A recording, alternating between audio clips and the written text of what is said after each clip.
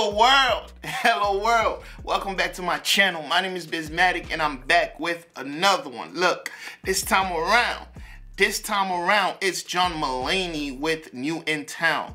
Oh, well, that's the name of the special, New in Town. This one is called Ice-T on SVU on Law and Order. All right, I like John Mulaney. I just love his style of comedy because he looks like this nerd, like this child nerd, but this guy is brilliant. Like I love him on SNL.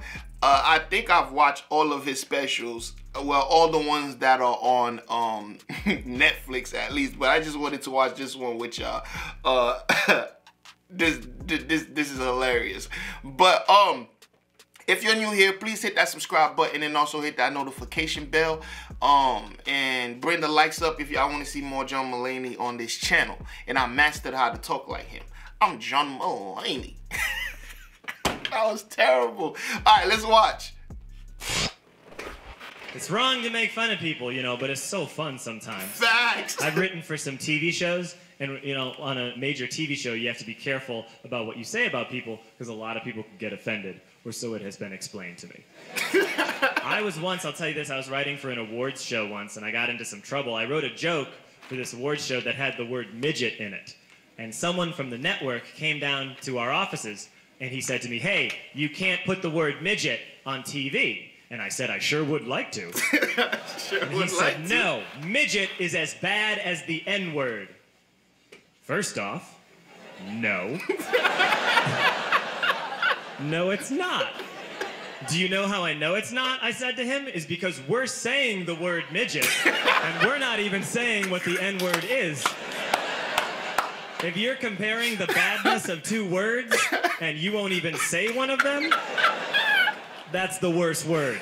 Yo, this guy's brilliant. I don't mean to complain about censorship at all, though, because as you probably have seen by now, you can basically say whatever you want on television. It's ridiculous. You can say anything you want. But if you don't believe me, you should watch a little program called Law and Order Special Victims Unit.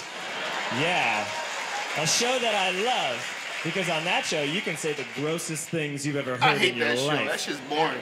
No, you can't say, like, the F word. You can't say that on Special Victims Unit. But people walk around on SVU going like, "Looks like the victim had anal contusions."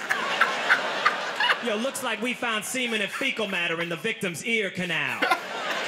Those are two real things that I heard on Law and Order SVU at 3 in the afternoon. Both spoken by Ice-T. Ice-T is a detective with the Special Victims Unit. He handles New York's most sensitive cases. The way he's saying it.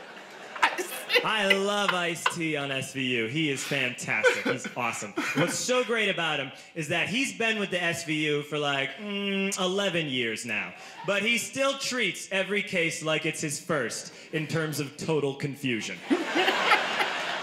Sometimes they'll be in the middle of an investigation and Ice-T will be like, "Yo, you telling me this dude gets off on little girls with pigtails?" It's like, "Yeah, Ice.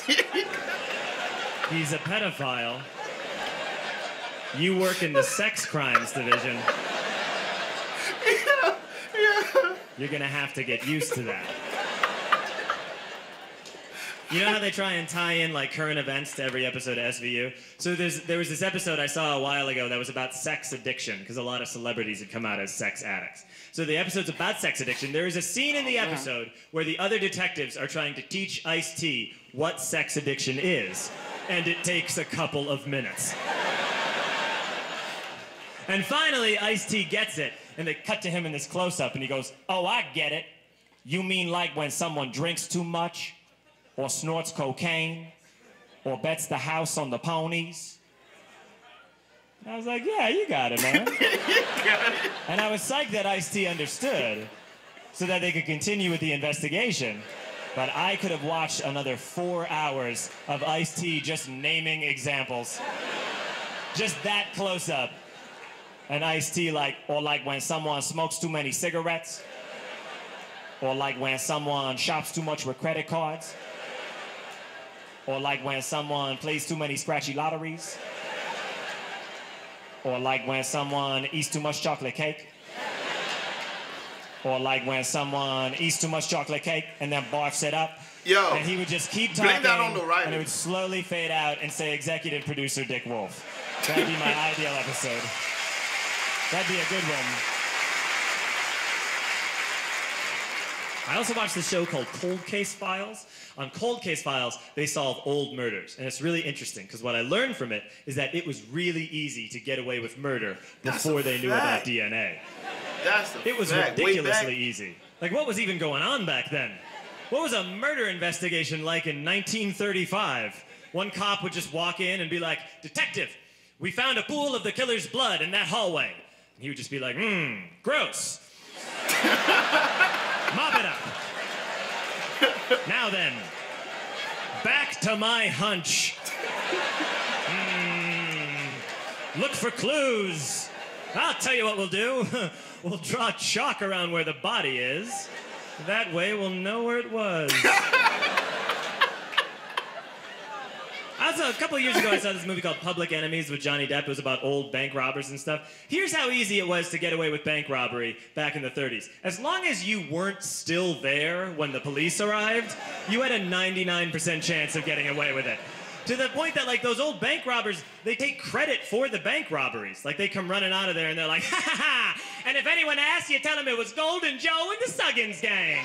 And then they, like, shoot Suggins into the side of the wall. It's like, what, were bullets free back then? And they don't even disguise themselves. They dress up for the bank robbery.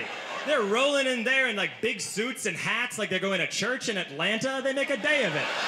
Church? Oh, wow. Yo.